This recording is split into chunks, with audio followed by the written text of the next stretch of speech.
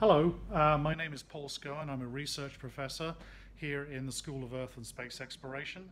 I'm an astronomer by original training, and I subsequently got into a fair amount of engineering and instrument and optomechanical design to be able to build instruments that allowed me to do some of the science that I wanted to do because those instruments weren't in existence yet. So what I'm going to do is lead you around a bit here in my lab spaces to give you some feeling for how we do what we do and what's involved with it, and hopefully that will give you some information about what we try to do. So this is the outer part of my lab. This opens up onto the main atrium in ISTB4. This is on the 6th floor, and this space I share with Professor J.D. Das. This is a space that is multi-use. We use this for a variety of different things. We do soldering and electronics design and assembly over in this space here. We use this computer over here to do optical and thermal design, and indeed mechanical design, using environments like SolidWorks, NX, and Thermal Desktop. This approach of using essentially a CAD type environment allows us to head off an awful lot of mistakes and analysis that you might imagine doing in the real world, in the physical world, but we can make mistakes this way and not incur a bunch of cost and time penalties as a result. We have a bunch of power supplies here, so on this desktop here we will actually from time to time build prototype electrical systems and figure out how to put them together and test them. On the far side there you'll see two chambers on the desk. These are actually ovens that allow us to bake out hardware to get rid of volatile molecular contaminants before we put them into a vacuum environment, and that's very necessary for some of the work we do in the far ultraviolet, but it is also useful for projects that have to fly to high altitude on balloons, or also be hardware potentially that could go to another planet, because there's very stringent rules about introducing very clean hardware to planetary environments that humans have not been to before. That's called the planetary protection protocols. In this back room over here, this is an optical room, an optical lab, because you'll notice there are no windows on the walls, and that's so we can send this room completely dark to be able to do testing of optical systems, detectors, mirrors, filters, dichroics, that kind of thing, where the only photons that we're measuring are the ones that we care about. This big black chamber over here is an additionally light-tight system, and underneath it there is an optical bench, so we can keep it very isolated and very stable. This is another optical bench which has a vibration isolation system on it. We need that because we found when we did some measurements a few years ago that we are actually sensitive to the vibrations of the elevators as they buzz past about 20 yards away from us. So we need to do that for particularly sensitive measurements. This equipment that's on the bench right now, one of my graduate students is setting up an optical system. That thing in the middle there is a monochromator, a device that kicks out a very particular wavelength of light, so it allows you to calibrate responsive systems as a function of wavelength. A lot of what you'll see in this room looks very messy, lots of boxes and stuff, and that's because we're in the process of preparing hardware to go into a clean room downstairs, which I'll show you momentarily.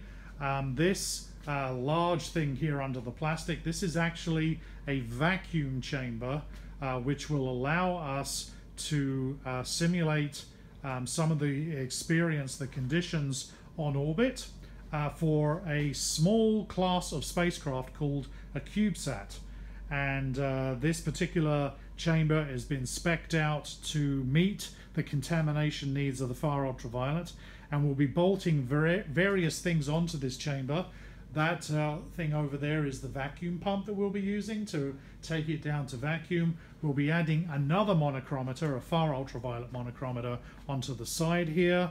And there'll be other devices like heaters and cooling circuits that will allow us to raise the interior temperature or take it down, as well as introducing pieces of hardware that will allow us to monitor the contamination environment inside the chamber while we're doing this. And a lot of the hardware that's going to be done or added as part of this is all what you're seeing in all the boxes on the shelves right now.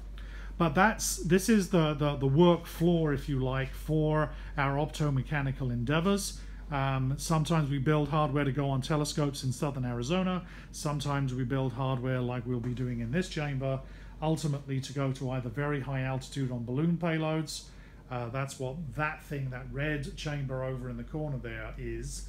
That's actually a system that we used, a series of motor-driven systems called hexapods to vibrationally isolate the focal plane in a system. So this can be bolted onto a high-altitude balloon payload, and it will actually take out all of the jitter and wiggle from riding on the gondola on the balloon payload and leave you with a rock-solid image. So that's a system that we developed a few years ago.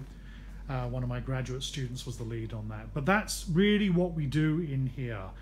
So now let me take you down and show you what the clean room space is that we're preparing for this particular hardware and other stuff to go with it to prepare for this Sparks project.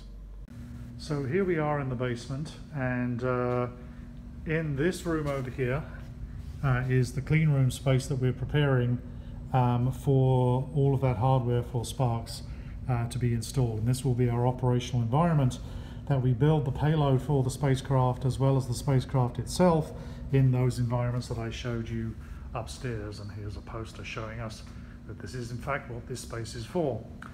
Access to the room is through these vestibules.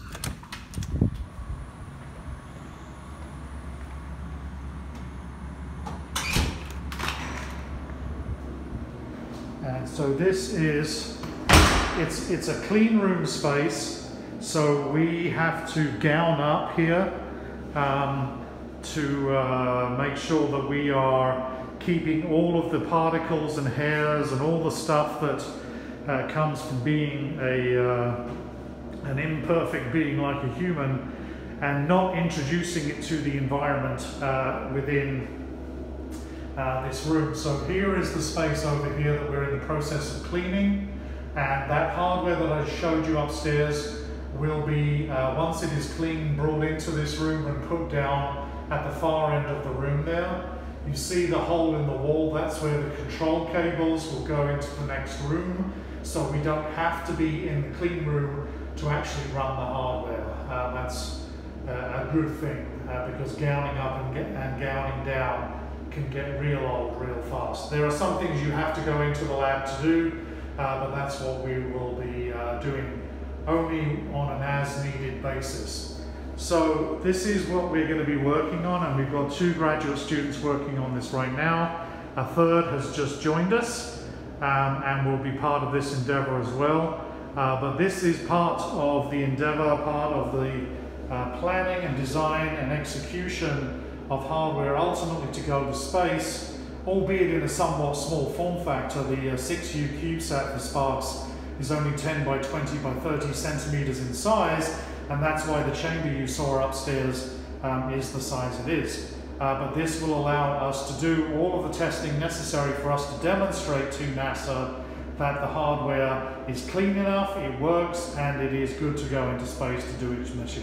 And so this is part of what we're going to be working on, certainly in the next 6 to 9 months, and beyond that, the endeavor gets a little more complicated. But this is what we're embarked upon right now.